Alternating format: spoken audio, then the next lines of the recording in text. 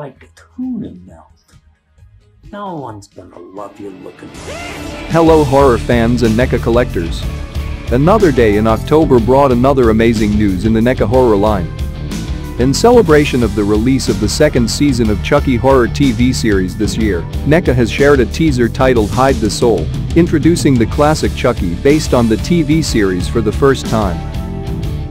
As far as the head sculpting can show us, more likely it will be the melting-faced version of Chucky, based on episode 5 of season 1 of the show, representing one of the creepy versions of the killer doll.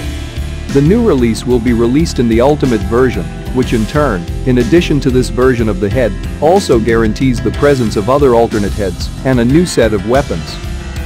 A full announcement and pre-orders of the new version of Chucky figure should follow later this year, featuring more images that reveal more details of the figure and his number of accessories.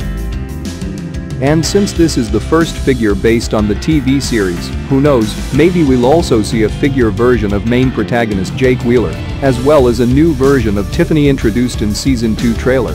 Don't make me come back there! It was the 5th update of 31 Nights of Fright, so let's hope October brings more new and unique horror line announcements from NECA.